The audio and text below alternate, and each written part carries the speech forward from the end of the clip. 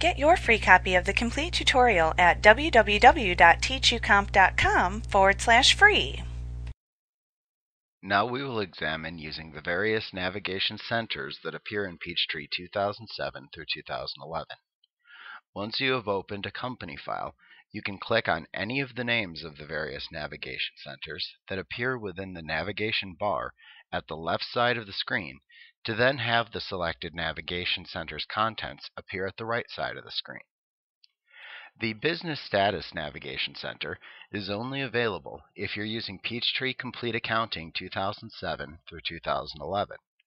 Otherwise, you will have access to the Customers and Sales, Vendors and Purchases, Inventory and Services, Employees and Payroll, Banking, and Company Navigation Centers within the navigation bar. At the top of any selected navigation center, you will see a small navigation toolbar that allows you to perform some standard tasks in Peachtree. Let's examine some of the functions that can be performed using the Navigation Center toolbar in Peachtree. First, you can choose which of the Navigation Center pages you want to display by default when you open the current Peachtree company file. To do this, just open the Navigation Center that you want to set as the default page. Then click the Make This the Default Page button within the toolbar at the top of the Navigation Center. The display on the button will then change to display This is the default page once it's been set. Now you can also show or hide the content of each Navigation Center by clicking the leftmost button at the end of the Navigation Center's toolbar. This is a toggle button that will read either Show or Hide. You can click it to toggle the display of the Navigation Center's content on or off. You may notice a slight pause when you click on the name of a navigation center shown in the navigation bar. This is because when you open a navigation center, Peachtree refreshes the data shown to reflect any changes that were made since the data was last displayed. You can also manually force a refresh of the data shown in any navigation center by just clicking the Refresh button shown in the Navigation Center toolbar at the top of the window. You can also change the system date in the Navigation Center toolbar. The system date is a very important date. This is the default date for any transactions that you enter within the currently selected accounting period.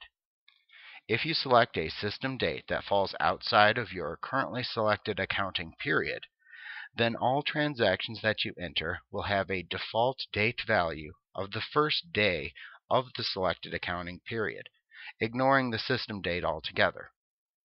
You can set the system date by simply clicking the System Date button in the Navigation Center toolbar. In the Change System Date dialog box that appears, you can set the date that you want to have as the system date by clicking the small calendar selector at the right end of the displayed date, and then choosing a date from the calendar dropdown. When you've set the desired system date, you can then click the OK button to confirm your selection.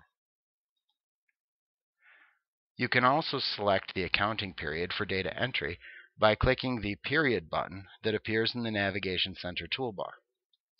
In the Change Accounting Period dialog box that appears, you can select the accounting period for which you want to perform data entry from the list displayed. Then click the OK button to set the selected accounting period. Within each navigation center, you will have related tasks that you can perform by clicking the buttons that are available and then choosing a command to perform from the resultant drop-down menu if necessary. This replicates the functionality of the commands in the menu bar using a graphic interface. You can also view the relationship between items within Peachtree by examining the graphic interface. For new users, this can assist you in performing tasks in the correct order.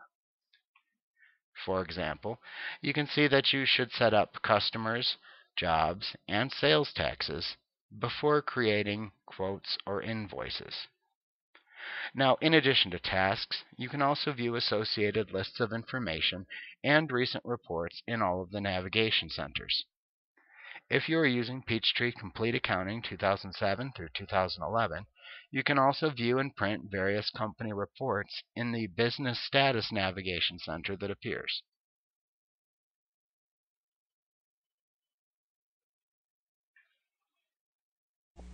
Like what you see? Pick up your free copy of the complete tutorial at www.teachucomp.com/free.